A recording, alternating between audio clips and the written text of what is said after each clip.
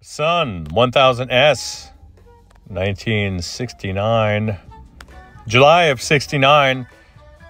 Don't mind the gloop down there. The prior tech just decided to fill the amp full of it, or at least smother one of the cap cans.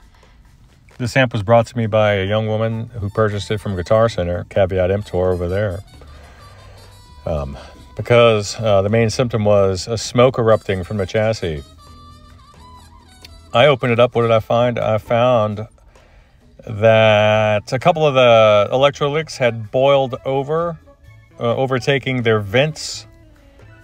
The death cap there had erupted into smoke and flame. It's actually shorted to the chassis. The entire quad of KT88s have shorted the entire quad.